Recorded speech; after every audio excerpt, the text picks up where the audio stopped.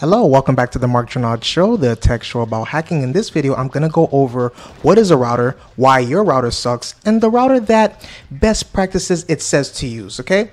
To protect ourselves, to protect me, to protect you. So without further ado, let's get right into it. You better believe we are going dark. What is a router? A router is a device that connects two or more packet-switched networks or subnetworks. It serves two primary functions, which is managing traffic between these networks by forwarding data packets to their intended IP addresses and allowing multiple devices to use the same internet connection. There are several types of routers, but most routers pass data between LANs, which is local area networks, and WANs, wide area networks. A LAN is a wide group of connected devices restricted to a specific geographic area. A LAN usually requires a single router. A WAN, by contrast, is a large network spread out over a vast geographic area. Large organizations and companies that operate in multiple locations across the country, for instance, will need separate LANs for each location, which then connects to the other LANs to form a WAN because a WAN is distributed over a large area. It often necessitates multiple routers and switches. A network switch forwards data packets between groups of devices in the same network, whereas a router forwards data between different networks. So how does a router work? Think of a router as an air traffic controller and data packets as aircraft headed to different airports or networks. Just as each plane has a unique destination and follows a unique route, each packet needs to be guided to its destination as efficiently as possible. In the same way that an air traffic controller ensures that planes reach their destinations without getting lost or suffering a major disruption along the way, a router helps direct data packets to their destination IP addresses. In order to direct packets effectively, a router uses an internal routing table, which is a list of paths to various network destinations. The router reads a packet's header to determine where it is going, then consults the routing table to figure out the most efficient path to that destination. It then forwards the packet to the next network in the path. What is routing, right? You know, the protocols during this process, right? What is the difference between a router and a modem, right? So although some internet service providers, also known as ISPs, may combine a router and modem with a single device, they are not the same. Each plays a different but equally important role in connecting networks to each other and to the internet. A router forms networks and manages the flow of data within and between those networks, right? While a modem connects those networks to the internet, modems forge a connection to the internet by converting signals from an ISP into a digital signal that can be interpreted by any connected device. A single device may plug into a modem in order to connect to the internet. Alternatively, a router can help distribute the signal to multiple devices within an established network, allowing all of them to connect to the internet simultaneously. Think of it like this. If Bob has a router but no modem, he will be able to create a LAN and send data between the devices on that network. However, he will not be able to connect that network to the internet.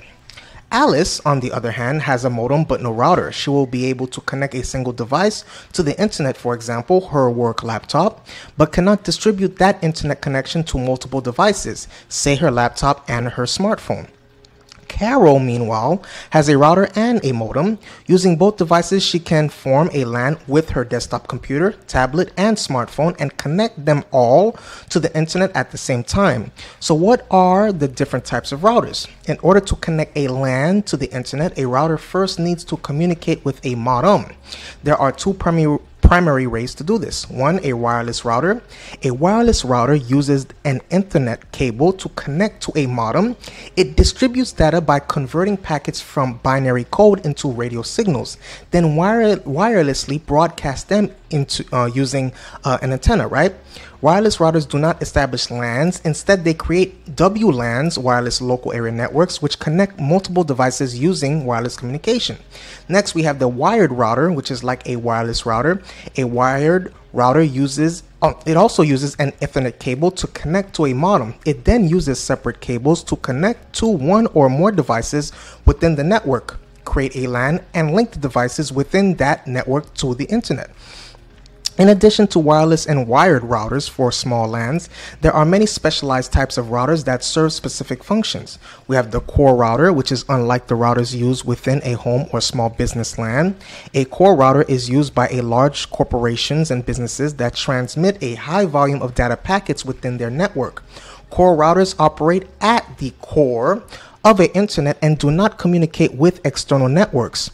Edge router, which is while a core router exclusively manages data traffic within a large-scale network, an edge router communicates with both core routers and external networks.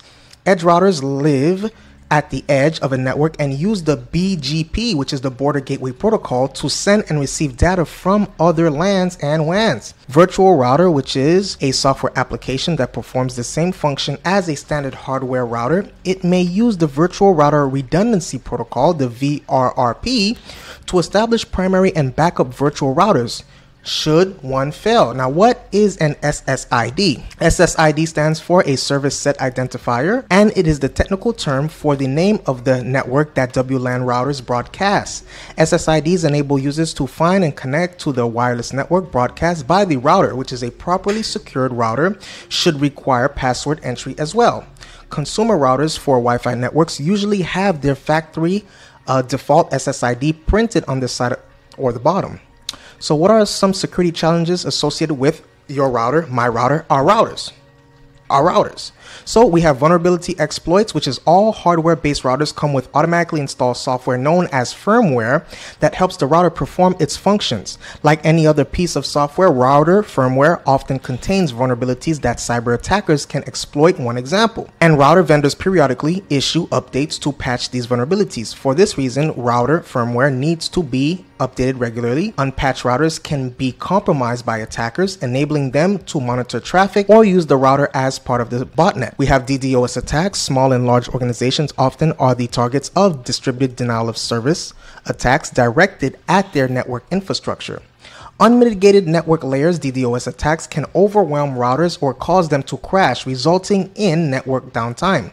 Cloudflare Magic Transit is one solution for protecting routers and networks from these kinds of DDoS attacks. We have administrative credentials, which is all routers come with a set of admin credentials for performing administrative functions. These credentials are set to default values such as admin as the username and admin as the password. The username and password should be reset to something more secure as soon as possible. Attackers are aware of this common default values for these credentials and can use them to gain control of the router, your router, remotely if they are not reset.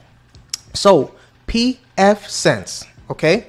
pfSense is the router that most people are saying are best practice, right? Which is a powerful routing operating system, which is a free and open source operating system for routers and firewalls. pfSense can be installed on most commodity hardware, including old computers and embedded systems.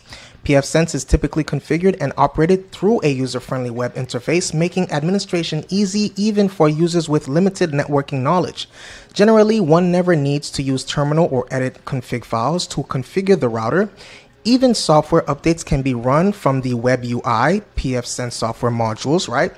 pfSense is mostly used as a router and firewall software and typically configured as DHCP server, DNS server, Wi-Fi access point, VPN server, all running on the same hardware device. pfSense also allows for installation of third-party open source packages such as Snort or Squid,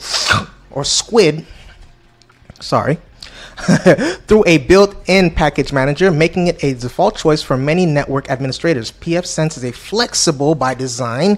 It can be used as a small home router as well as run the entire network of a large corporation. Nowadays, pfSense is often replacing Cisco and other expensive name brands in large corporate environments. Not because it's free, but because it is feature-rich and mature platform.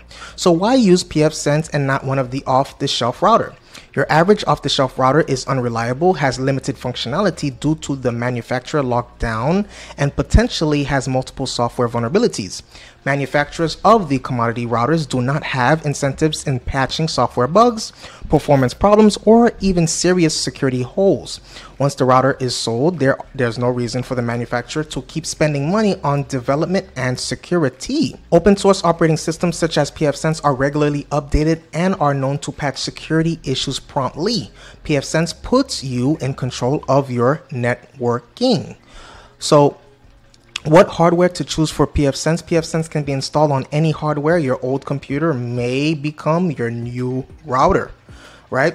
This is a great way to get started if you have a computer with at least 2 network cards. Once you are convinced you like the platform, you may choose one of the dedicated hardware platforms such as PC Engine's APU, TechLagger, TLSense, Socris, Netgate, or others. So what do you think?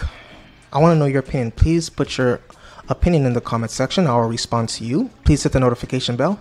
Please hit the subscribe button. I love you. Stay safe. See you on the next video.